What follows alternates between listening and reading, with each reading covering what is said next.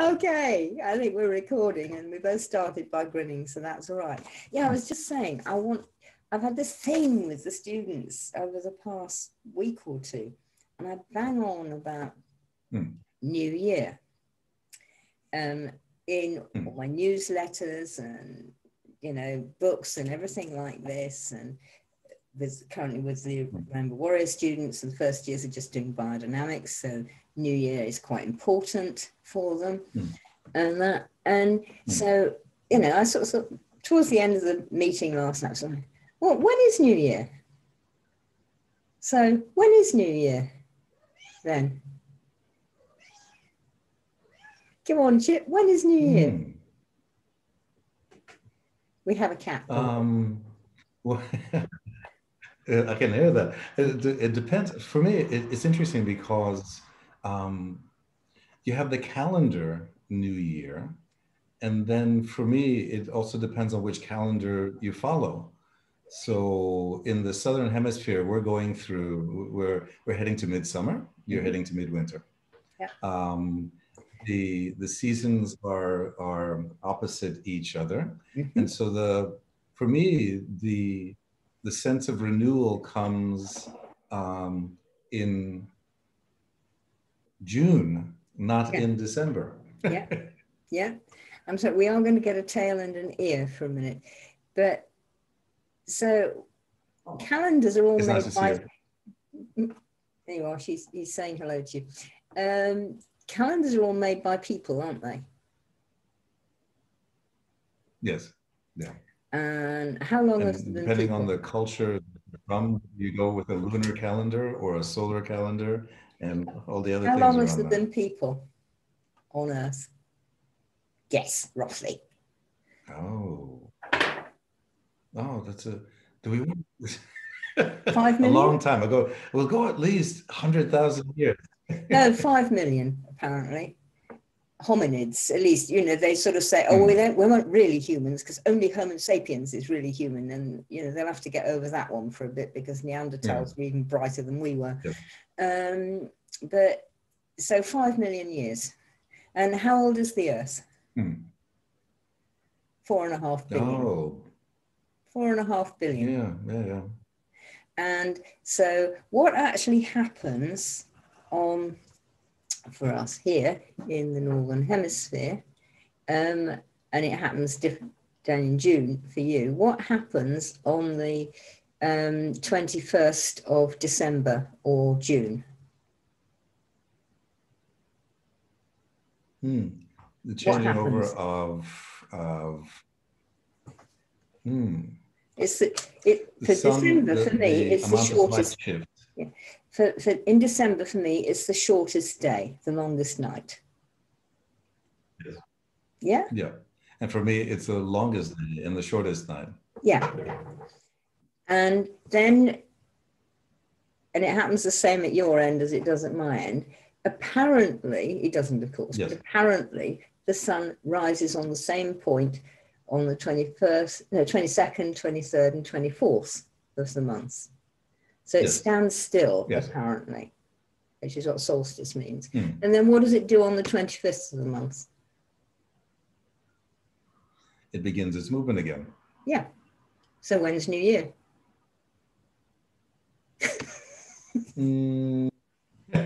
Astronomically, universally, cosmically, it's then. when the changeover event. So yes, yeah. And of course, for you, that your shortest day is the 21st of June. And for me, it's 21st, 22nd. Next Monday. Yeah, today week. So I think this is something that's really worth working with. And I mean, it's lovely actually, because you're down there living it and I'm here living it. Because it's the same, but it's the other side of the face. Yes. It's like a coin and you've just flipped the side. Because it is the same. But that's when the cosmos thinks it's the new year. And it doesn't matter what Pope Julian or Pope Gregory or Pope Arsel or whatever his name is, or some Chinese sage or some Aztec bloke or something has decided at all. This is when it happens. You guys can pick up with us or not. We don't really care. We're going to carry on doing it anyway. And possibly that's to me, that's a whole big thing. Because we're not working with the universe. We're not working with the cosmos. Yes. Yeah. Yeah. Yeah. Well, even more so for us here in Australia, typically what you find is that rather than following the seasonal calendar, for Australians, summer begins the first of, exactly on the 1st of December. So December 1st is the beginning of Are summer. you hearing this, son? You're remembering this? This is when you're supposed to do summer. Okay, fine. Well, that's sorted. Okay. Yes. And spring begins the 1st of September. So, and for me, it took me a while to really wrap my head around that, because I thought, you're looking at a calendar though, but the season doesn't move until a little bit later on. So no. And they go by the calendar, 1st of September, 1st of December. I thought, okay, wow. And isn't that just amazing what we humans do? You know, we want it like this, therefore it's going to be like this. The fact that it's not actually happening is like, oh, well, it should be. There should be snowdrops now, or there should be roses now, or whatever. And because it's the right date. And I used to be a garden designer amongst my many idiotic careers. And I trained at Pershore College, which was very nice. And we had a gorgeous plantsman there. And he was really, really good. And he actually used to go out east, actually, every summer. And he'd take students with him if he wanted. And he would go plant hunting to see if there was anything new that he could find. He wouldn't necessarily bring it back. It wasn't quite as bad as the Victorians. But he would go and hunt. And he really sort of knew about plants. And so he'd sort of say, well, the book says that you're haven't a clue, damned if I know, ought to be flowering now. But mine was flowering last month. And he said, it's all right, the plant hasn't read the book. Very true, very true. And we don't realize that. And that's why we get in a mess. The book says it should be so-and-so. I was having a chat with a friend and she sort of said, I can't get used to midwinter when you don't need a coat on. Okay. Well, you don't anymore. Global warming has made it, it really isn't that cold. And we haven't really had a frost yet this year here. Oh, okay. So it's a bit unnerving in some ways. And she said, no, it should be cold. And so we had this talk again about, it's actually got nothing to do with that. Although we can use that as part of our stuff. It's about what's actually happening in the cosmos, in the universe. So for you, how are you going to celebrate that sort of transition? So what are you guiding your students to actually jump into and to work with around that time? Yeah. Well, I won't tell you what the biodynamic lot are doing, because theirs is a bit exciting. They've got to make a fantastic preparation, which they're going to be very busy doing. If you want to read about it, it's actually, I think, in my Gardening with the Moon and Stars book, but otherwise I'll be talking about that at another time. But no, normally, and for everybody, I use the two solstices. Well, I use the equinoxes too, but the two solstices, and I use this shortest or longest point, then the 3 standstill days, and then the sun move on day, or move back, as it does for me in summer. It does for everybody in summer. And so I'll have a fire. I like fires, so I have fires. You don't have to have a fire, but I like them. And I make a list, like a 2-column list on the page. It's sort of happy, unhappy. I don't like using the words good and bad because they've got so much baggage. Yes. Yeah. But what made me happy and what made me unhappy. And I'll sort of just spend. So I start that list, and I start that after the fire. I mean, we usually have a drink, which is usually some form of gin or vodka that I've made by stewing local berries in it, which is sloe gin, of course, one everybody knows. But I've got a new one this year. You might like it. It's vodka with honey. So it's about, it's say half a litre of vodka and then a quarter of a litre of honey in it, and then cinnamon sticks. And tip it around for a bit, but leave it for 2-3 weeks if you can. Mine will have been 2 weeks. And then it's ready to drink. And I mean, I opened the top the other day and it's like, so we have something like that. And we will Paul and I will have a meal together and that sort of thing, and light the stove in the living room, which is really nice. And just sit there and go, well, that wasn't a bad year, was it? And no, that bit was a bit bad, And then on the 3 days, I use my list and I just jot down on them things that come to me that were happy or unhappy. And I'll sit with it every day for half an hour, something, and just see what it else tells me, and then jot down anything else, notes or little squiggles that remind me what it said. And at the end of the 3 days, which of course for us up here is what everybody calls Christmas Day, because it's the 25th, it's the day the sun moves on. Guess what? I bet the Christians took it for that,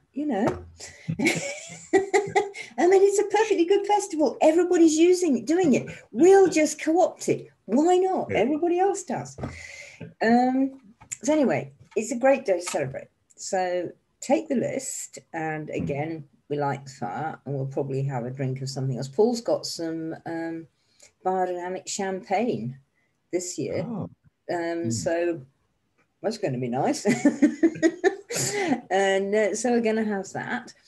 And something to eat, obviously. And then with a list, sit with it again.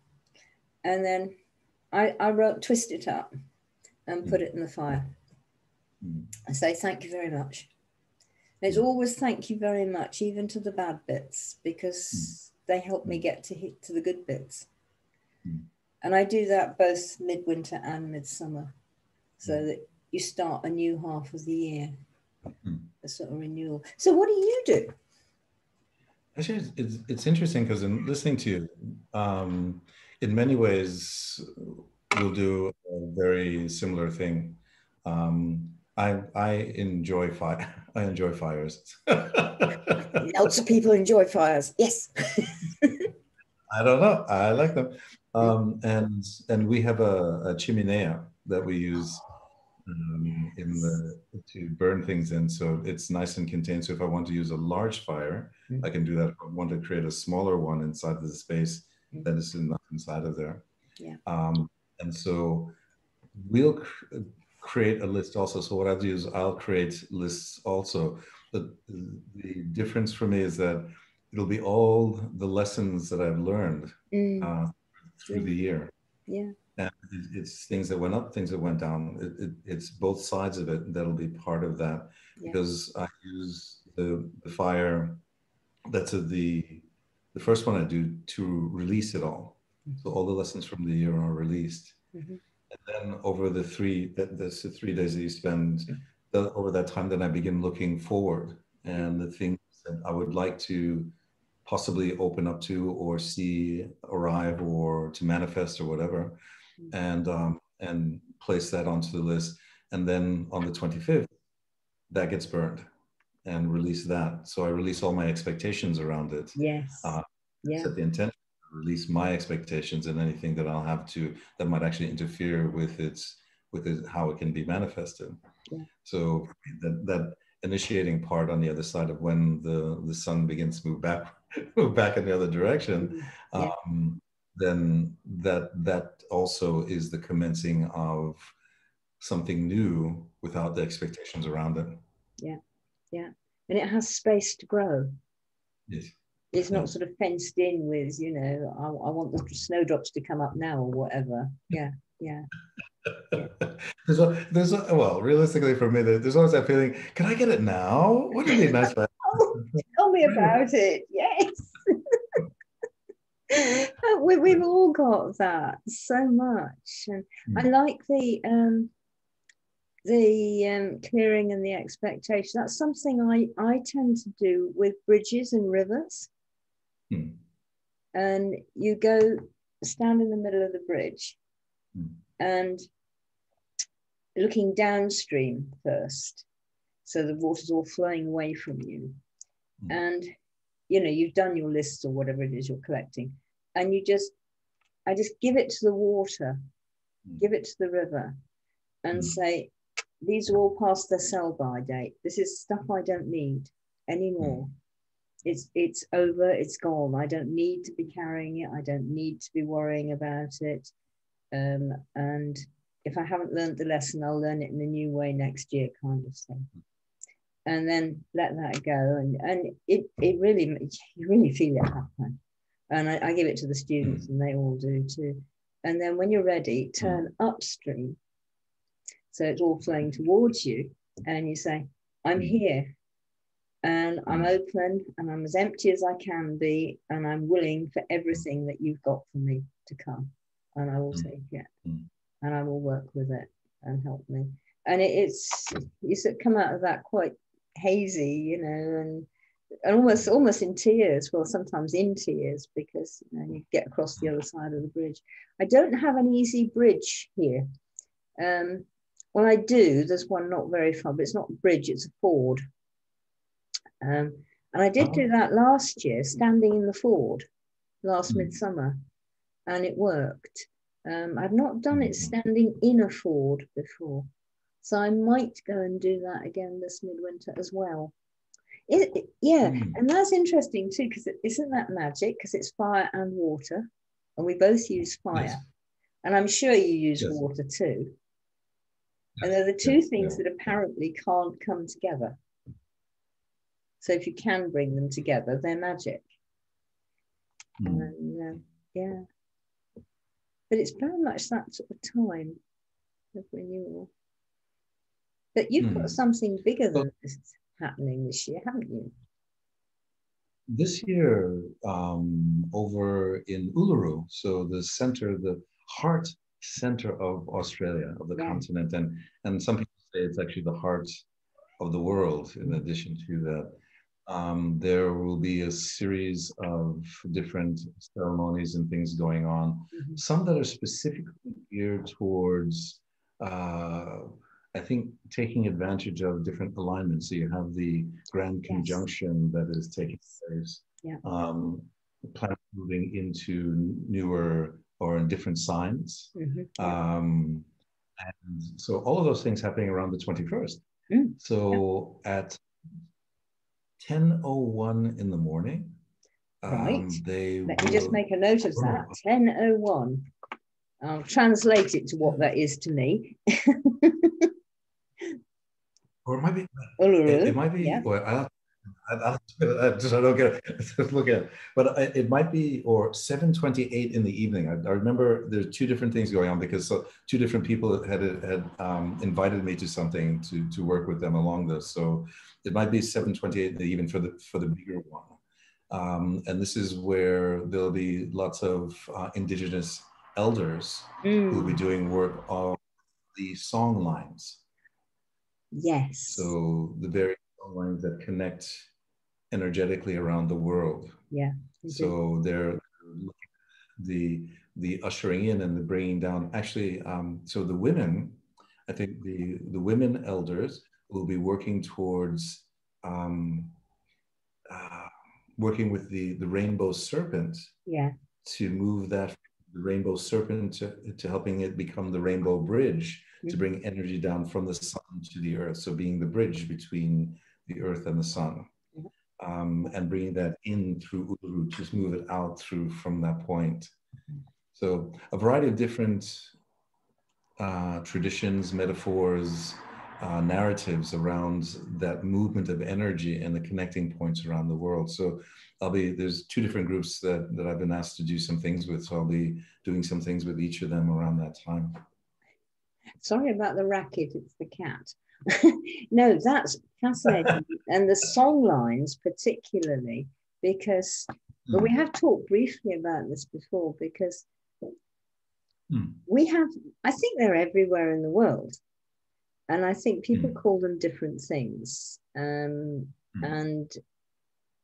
my dad always taught it to me as foot dowsing. And when you're out walking, if you focus, you can feel when you fall off the energy line a little bit, and you can feel as you walk on it. And here, I mean, we're a very wet land, as you know. We have loads of rivers and things like that. And they so often follow rivers here. But I know they don't everywhere. I think they do in Europe a lot, because that's fairly sort of damp and riverish. But there are parts of North America where they just don't have any, so they work differently. Or else there are underground rivers, which there are indeed. Particularly in the deserts and that, and there are in the Sahara as well, or under the Sahara. And the idea of us all working together with the song lines as we know them feels very good indeed. So if nobody minds, I'd like to join in with that. No, I'm sure there'll be an openness to it, because we're guided by so whether that thought resonates. So for me, when it was mentioned to me, and when the invitation was extended to me, it resonated with me, and I felt, yes, this is going to be important for me, and important because for me, a guiding principle is, people sometimes ask, well, what's your purpose? What do you say your life purpose is? And I like the title of the book by Charles Eisenstein, The More Beautiful World Our Hearts Know Is Possible. And so for me, that encompasses it. Part of my responsibility is helping to manifest the more beautiful world that our hearts know is possible. And so whether I'm working as a shaman, or I'm working as an executive coach, or whatever it is, that always sits within what you're doing. And behind. Yes. Whatever your labels are on the outside in that particular talk. Now, I agree with you. This is to try and, for me, it's to try and help the earth be who she wishes to be, and not who we're trying to force on her. That obviously means you've got to help people to, well, for instance, to start realizing when the new year is, and it doesn't have anything to do with people. It's nothing to do with that calendar. It's not that calendar. No, darling, it's the big one we all live with. Because all of the indigenous peoples do know that, don't they? And it's sort of like, no, you can't do that then. It can't happen. The sun's in the wrong place. You know, as like my husband says, the moon's in the wrong quarter. And it really is.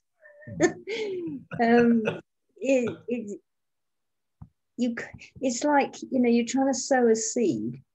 And I mean, if I tried to sow a seed and get it to germinate this week, it'd go, really? The energy's all wrong. Next week I might have a chance. Give me 3 or 4 weeks after that, and I'll be really going for it. And because the energies do work like this between the stars and the earth. Yes.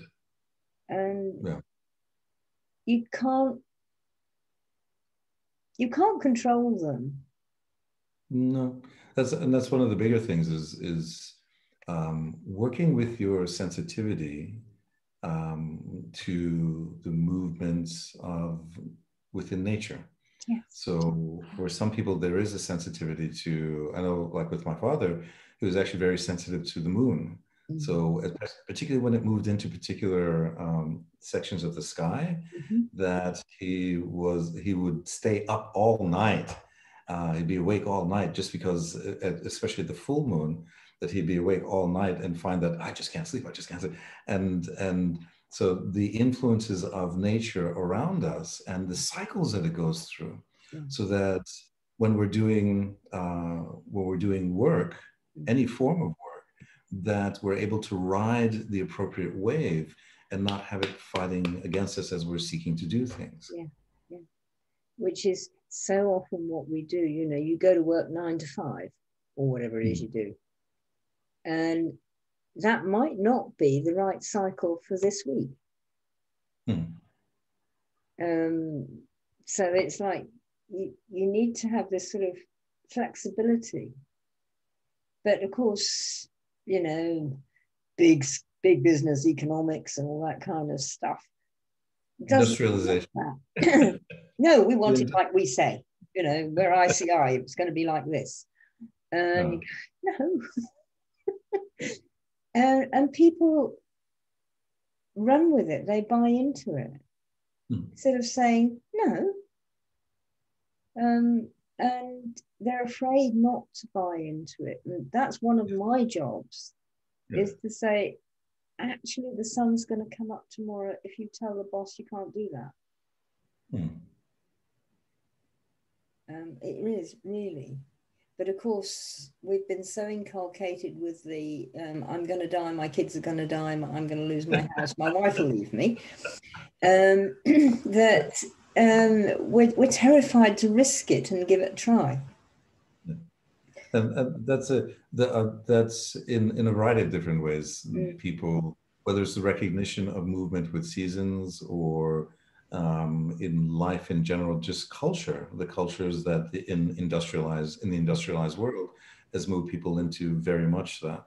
So the work that we do to a good degree with our students and with people who are attracted to us is to help to break some elements of that enculturated perception of how the world can operate, what is possible. Yes. And to move away from the fear of certain things. Yeah.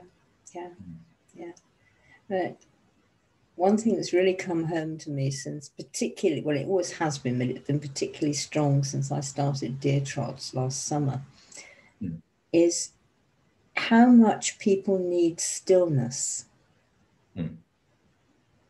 People don't know how to be still. And they're continuously hyper. I mean, even when they're trying to be still, am I still yet? Am I still? And I'm really trying to work on ways, like several different paths, because not the same path works for everybody, as you well know. So try this, try that. Of like, just do this and be still.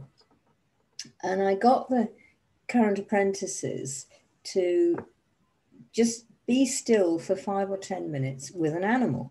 And not a plant. I wanted an animal, because plants are actually in some ways easier. But so it doesn't matter if you haven't got, you know, an animal living with you at the moment. You go outside and there'll be an animal out there, or there'll be, you know, you'll know there's a fox that's come around your garden, or there'll be birds in the bushes or whatever. And a couple of them have really tried it with the birds. And I mean, you know what birds are like. It's in the trees, and it's lovely. And then they just sit, and they sit by the tree, under the tree, and they just go still. And those 3 of them were doing it with them. And they said, and the birds are still. and they look at me. And it was like, yes, because the birds are not used to humans being still. And then they see one that is, and they go, wow, have you seen this? Oh, that's nice. And of course, you're there oozing all this lovely serenity, and they feel it. And so they ooze serenity back at you. And you get this sort of lovely crossover thing. And that's really helped some of them to actually just be still. And it's, if you can get your head around doing it at all, it's not hard. But the idea of still birds and silly, you know, you've got to get over that one. But, as you say, in many ways, there are different entry points to be able to establish the stillness. Because I know for me personally, as you mentioned, when the first time someone said to me around meditation, around stillness, just sit still. Yeah. And I thought that wasn't my entry point. So that was really difficult. But through the years of trying a variety of different things that helped to enter into that, then I found that once I understood it, once I had my experience of it, then I could use different entry points in order to get there. Yes. So it's discovering your way of getting there, and then others will open for you. So you don't get stuck in that one. This is the only way I can establish stillness. Once you're there, then it allows you then to trial out other areas, and you find that, oh, I can use that. And in this, and it's almost like the seasonal movement. In different seasons, different things will actually allow for entry or not. Yes. Yeah. And it is that first getting that light bulb turning on, that click. Got it. That's what it is. There aren't really any words to describe it. There are lots of poetic words you can use around it, which give you a feel, which might help you in. But when you suddenly got that stillness, you go, oh, that's it. And once you've got that, as you say, you can enter it from different places. But it's so actually one of my biggest jobs is, and probably yours too, is actually just getting people to find that point for themselves. And then they can start to see the most beautiful world that their hearts can imagine. Because you can't see it when you're fizzing around like this. It can happen. It's so important. In fact, I was just thinking about the song lines and everything. And I know one thing I feel I'm going to do, and that is just sit there and feel all the lines of energy that I can in the universe, not just the earth, because they all connect and they're all part of the same thing. And what came into my mind when you were talking was I think it's probably one of the Hubble pictures or something like that, of the cosmos and all the lines and how it all threads together. Yeah, that's it. That's it. And it's just seeing it whole for a moment. And then you are that channel for the energy to come through. Seeing it and as we work with our students, some will see it, some will hear it. Yes. Some simply sense it. They get a sense of it in one way or another. There's a feeling for it and the extending out through there. And that again is the entry point, to that again. And for different people, it will be a different entry point to experiencing it. Then it allows for other ways of being able to get there. And it doesn't rely on, because you must have students, well, I never see anything. What does happen for you? I hear it, I sense it, but that's not the same. It's just as good. I mean, I had one student who smelt it. Her nose told her. That is much more rare. I found that with particularly that's very interesting, because I found that with students who come from an indigenous background, that the other senses are more prominent than just sight and hearing. And so the smell, there's a taste. Yeah. I've got it a bit because I was brought up by an uncle who was a woodsman, and my dad who talked to animals and everything and was always out in the woods. And, wow, what's that scent there then? Oh, it's a badger. Oh, right. Oh, that's a mouse scent. Now, what's that little sound there? Well, that's a rabbit in the undergrowth. And, you know, from little kids, so autopilot learning. But most people are not, of course. And so I understand that. But no, this girl, she just got it. And no, I get it all from smell. Right? You know. And we were all sort of fascinated. So what does that form of serenity smell like to you? Can you describe it at all? And she could sort of give you a bit of herbally stuff or sense of the earth after rain or something like that. And you go, oh, right. You know, so it's actually connecting. She helped connect other people's senses. But we don't use these enough. We use these, and we use these quite a bit. But most of the time we use this, and that doesn't work the same. Not quite. No. So we're both going to have one hell of a midwinter, are we? It will be very interesting. It will be very interesting. So it'll be for me, it's the combination of the things that we were just describing before in our own personal piece, and then there's the piece of the connecting to the larger, to other efforts and other things that are going on to bring greater expression to the earth, its own expression, where we can be midwives. And yes. Yes. Well, we are, because we're helping something come to life. Yes.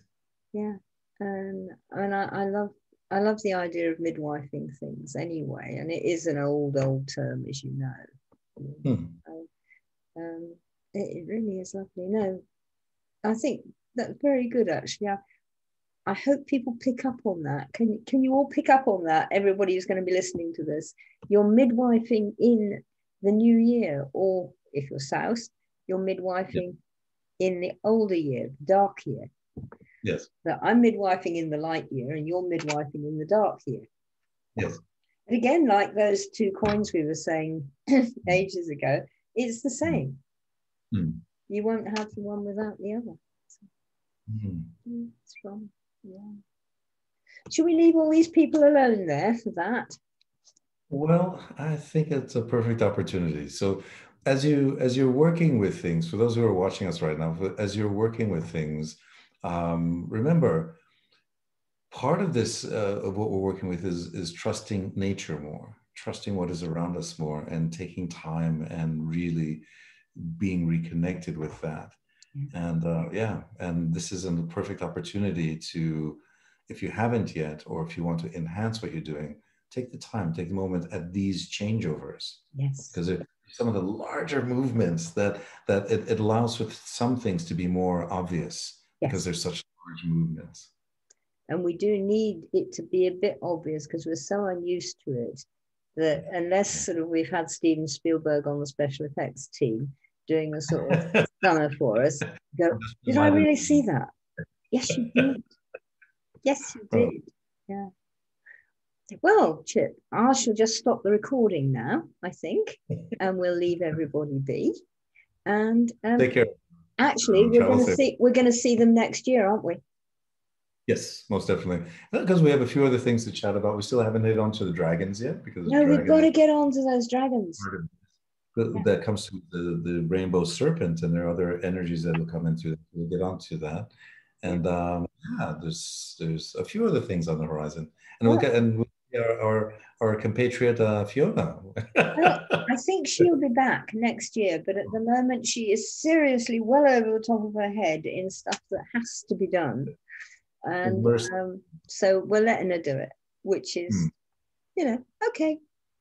She may not be thoroughly enjoying it, but at least things are happening for her, which she needs. So we will see you all in the new year after the 25th of December. Most definitely. So I'll just stop the recording.